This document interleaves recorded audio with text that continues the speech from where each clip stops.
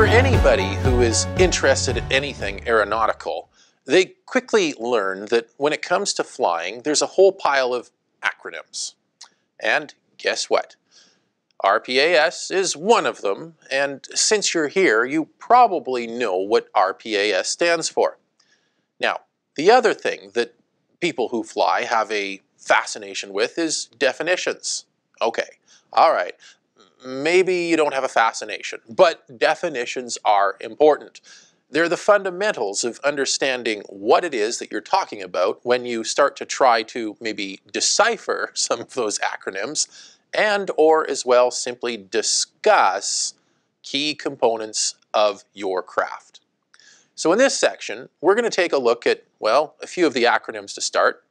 But we're going to spend most of our time working through some of the core definitions related to flying an unmanned aerial vehicle. So we'll begin with those acronyms.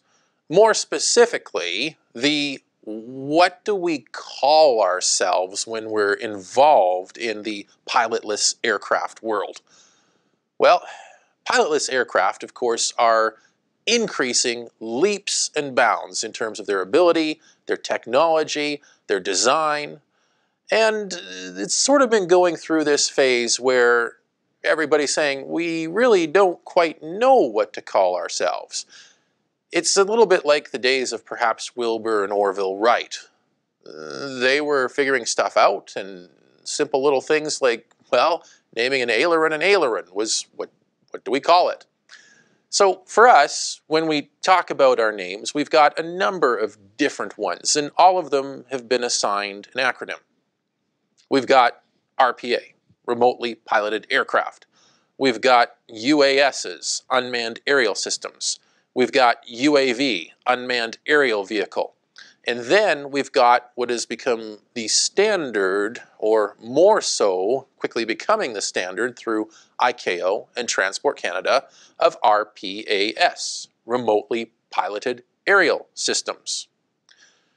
Now, the one that the general public tends to refer to any of these as is drones. Now, I'll admit, personally, I don't really like that name. It envisions, just kind of, well, dumb, aircraft. I mean, a drone is a big, huge, fat bumblebee, right? So that being the case, it's one of the reasons why I don't like drones.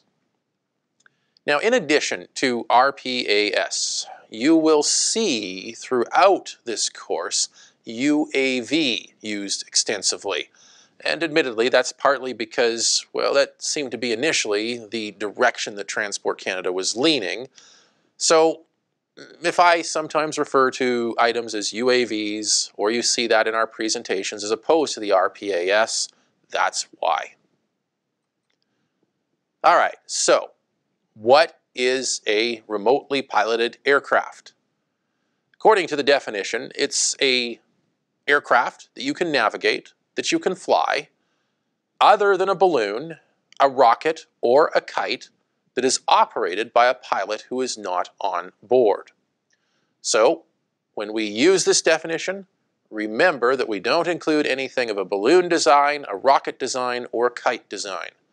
It is going to be something like this item that fellow is throwing, looking something vaguely like an airplane or perhaps a helicopter of some sort.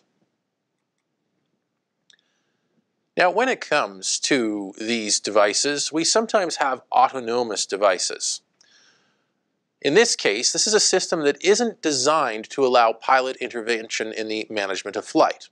So, the case of, say, Amazon, where we've all been hearing of them developing devices that will shuttle around all by themselves delivering parcels, we would call those autonomous. We're going to concentrate more so on these systems where we have a lot more hands-on as we fly them. We might actually have the control stick many times. So, that being the case, we have key core components to these systems. So the elements of a remotely piloted aircraft system will include the aircraft itself, a control station, command and control links, and as well any other system elements that are required for the flight operation. So, till the next presentation, I'm Aaron for pilottraining.ca.